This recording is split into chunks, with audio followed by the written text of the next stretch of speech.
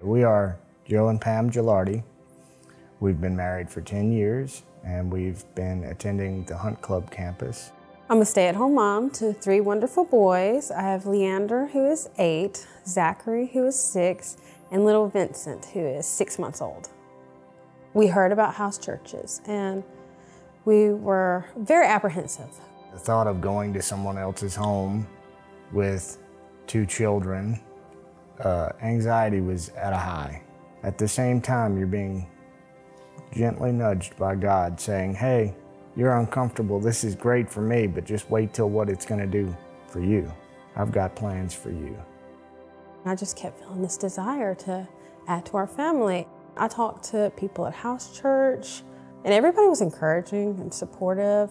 And even if we did not have another child, I was content. I was at peace. And then a month later, we got our positive test. We had decided that we were going to tell somebody, and it wasn't really our parents or the people that you would normally think. We decided it was going to be our house church family. They surrounded us, and they prayed for us, and they were so supportive. They came to the baby shower, and they checked in on us, and they prayed for us constantly. And when you're around these people, you can feel God's love through them. It was September the 8th, 2022. We had been laying in bed that night and he asked me, do you think this baby's gonna come early? We had about a month or so left, 2 months left.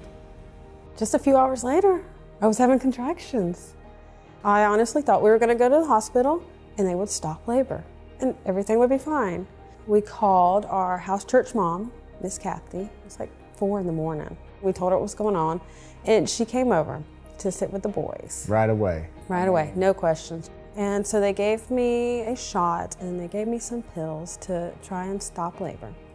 And they said, we can't, this baby can't come this early. He's too early. There's more than likely gonna be major complications.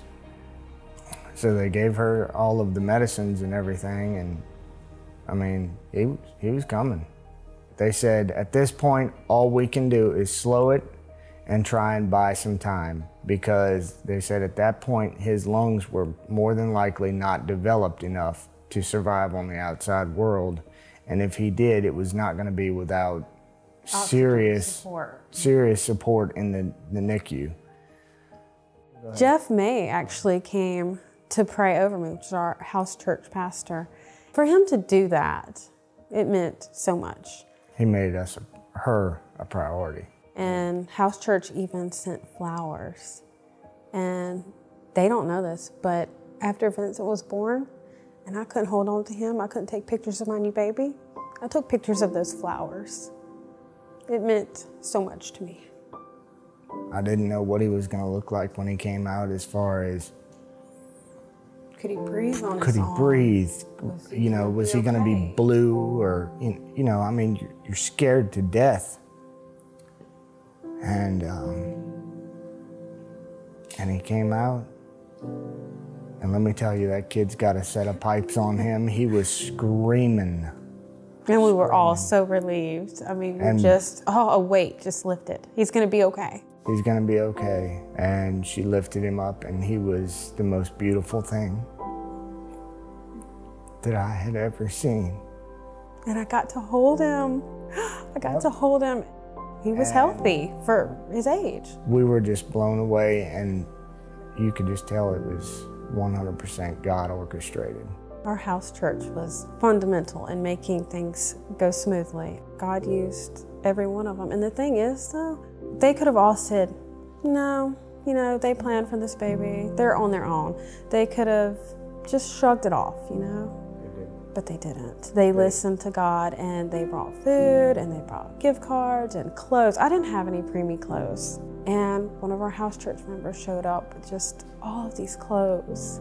Before we even had a full concern form in our head, God was using these people to meet those needs. Because these people are just ordinary people that just love God, and they continuously love us and pour into us, and we give it back. because they are our family.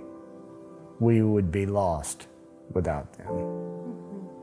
I think because of Jesus, we have victory over any uncertainties and chaos that may arise in our lives. We may not know what the future holds, but we know who holds the future.